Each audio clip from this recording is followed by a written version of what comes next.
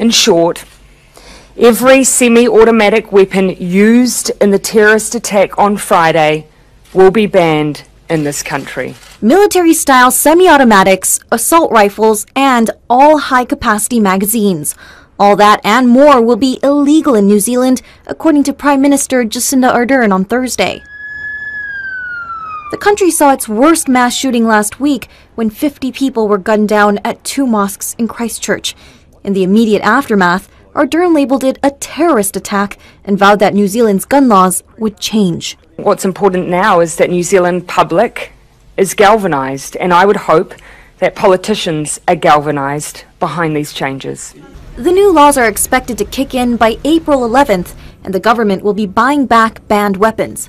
Ardern says she expects the buyback will cost up to $138 million.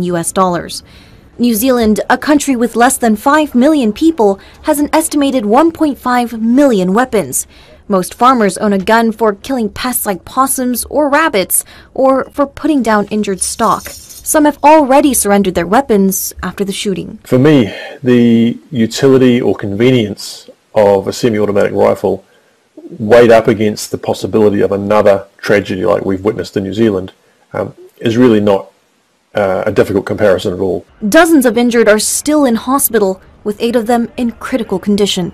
Meanwhile, New Zealand police say all of the 50 bodies have now been identified.